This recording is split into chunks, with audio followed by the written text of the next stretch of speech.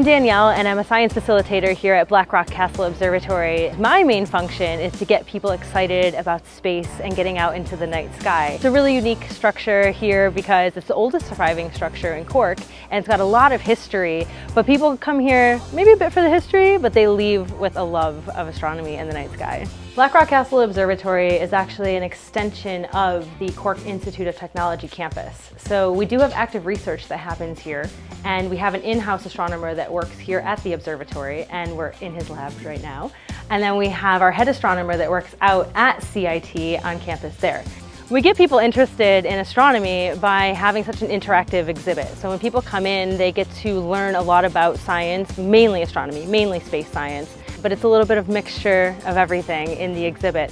And they end up getting interested in the exhibit and then end up in the planetarium.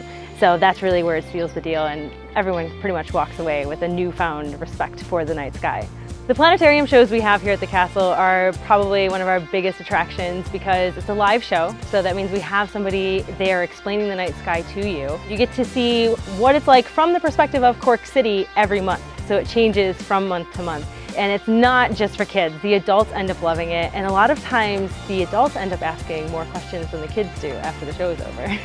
We have tours running every day, so you get a bit of the history here of Blackrock Castle, and you can come in and visit and do a tour which will take you up to the top of the tower where Observatory is as well.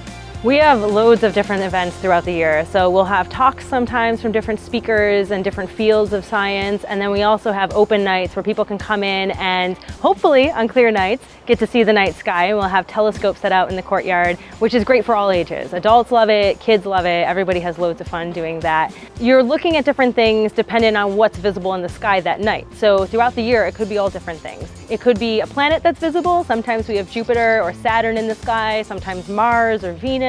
And then other times it could be the moon, and we always try to plan the moon nights based on the first quarter. It's the best time to look at the moon through a telescope, and it's great fun for the kids.